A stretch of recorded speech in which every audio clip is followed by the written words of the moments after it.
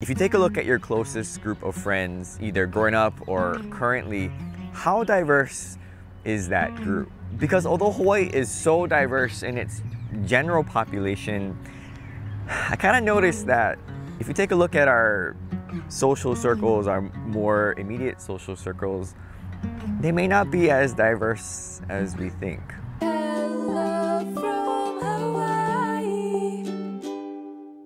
So the other day I had to meet some friends at the airport because they're visiting from Japan and they needed to borrow a car seat.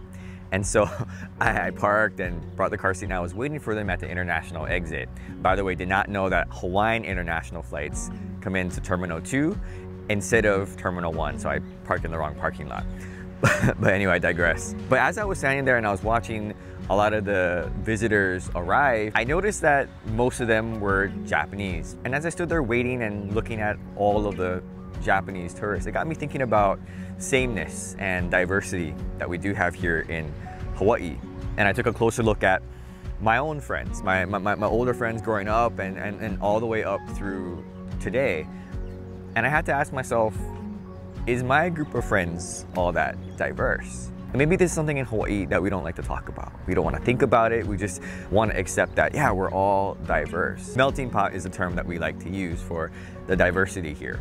It mixes with our language and our food and our style, design, way of life. And of course, it comes down to our people, which is based on history and years of immigrants moving to Hawaii. But I think it's important to really look at our own social circles to see how diverse are we.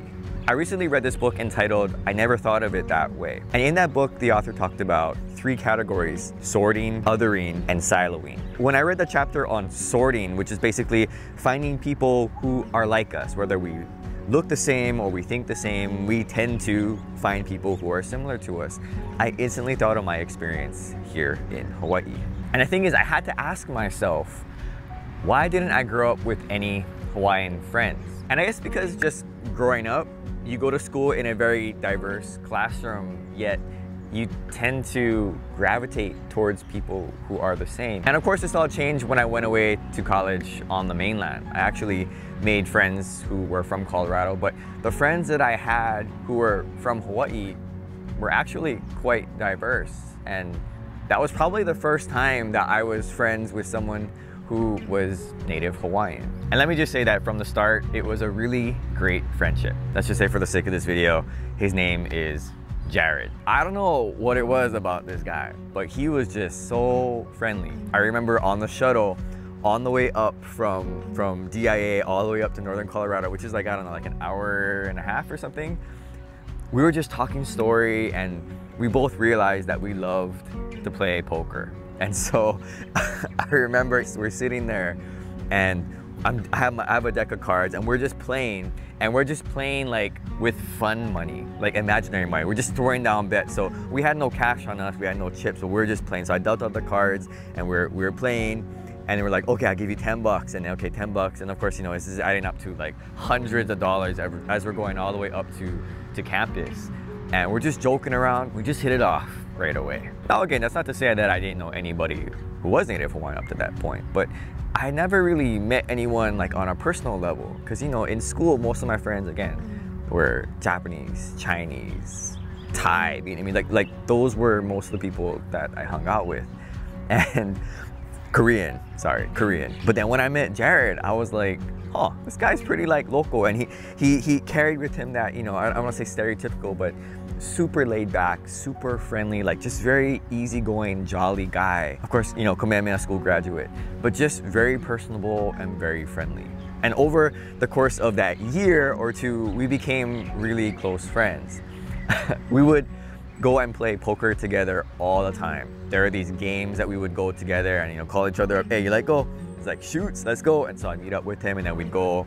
And it was amazing to see him work these tables. You know, like back when I would play poker and you know, we were playing cards and stuff, I was more of a technical poker player. I was analytical and I knew the odds and you know, I'm trying to read.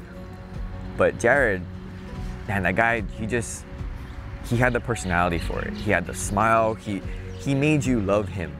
And then when you guys played and you lost, it wasn't even like you lost because you just enjoyed him. You just enjoyed being around him at the table. And later that summer when I had to go to summer school in Colorado, nobody else was there from Hawaii except him.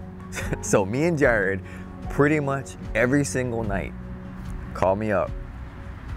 Hey, what you doing? Oh, nothing. You like go Walmart, shoots, and either I'd pick him up or he'd come by and pick me up at my place and we'd just go walk around Walmart. And that's what we did that summer. We became really good friends. Now, unfortunately, over the years, I lost touch with him, and I have no idea if he's even back in Hawaii or he is still up in Colorado or he moved to the Pacific Northwest, but I can say confidently, like, we were very close friends. And that was my first Hawaiian friend. I don't know if that was a subconscious thing that I just had here growing up, because yeah, we're surrounded by diversity, but in our lives, I think we still have that tendency maybe for that idea of sorting, of finding things that are the same and wanting to stick to that. And again, I don't think there's anything particularly wrong with that. It's just important to identify that, even in a mixed plate like Hawaii. But the mainland seemed to break that spell for me, and I noticed that over the years, my friends have been very diverse. I have, you know, friends that are white, black, Filipino, and all mixed. And I didn't have that growing up.